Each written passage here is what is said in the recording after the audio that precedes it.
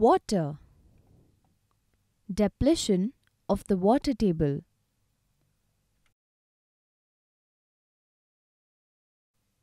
We know that water seeps into the ground and gets stored there. We can access this water by digging wells and drawing the water out. Then the amount of groundwater reduces. Then, when it rains again, more water seeps in and the groundwater is recharged.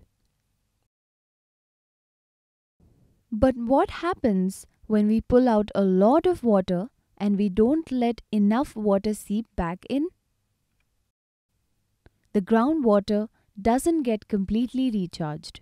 In fact, it just goes on reducing.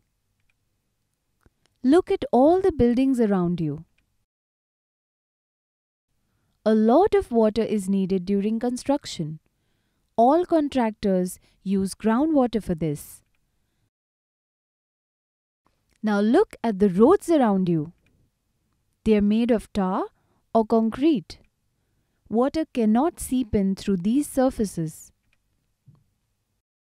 So, we are using up groundwater and not letting it fill up. What do you think is the result of this?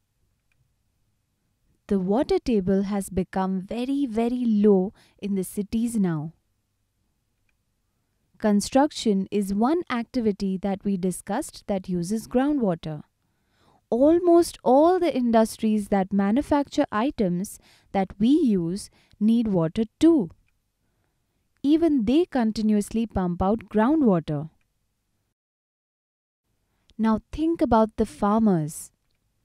How do you think they get water for their crops?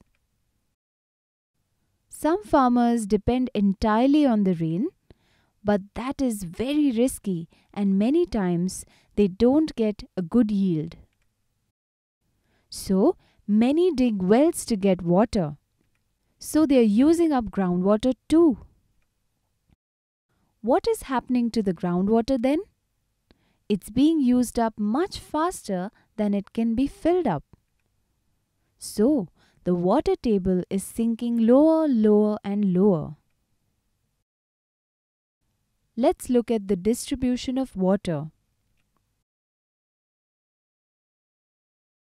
We know that we don't have too much fresh water on earth. And in addition to that, the little that we do have is not equally spread out all over the earth. There are some places which get a lot of rainfall.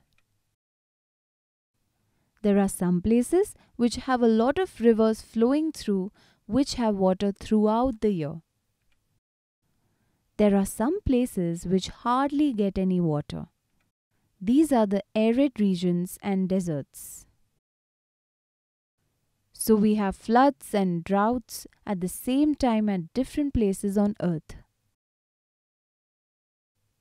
Let's look at water management.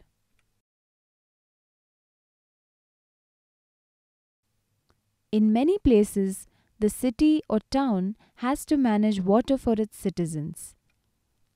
Most of the times, water is stored in a reservoir and then cleaned and sent around the town through closed pipes.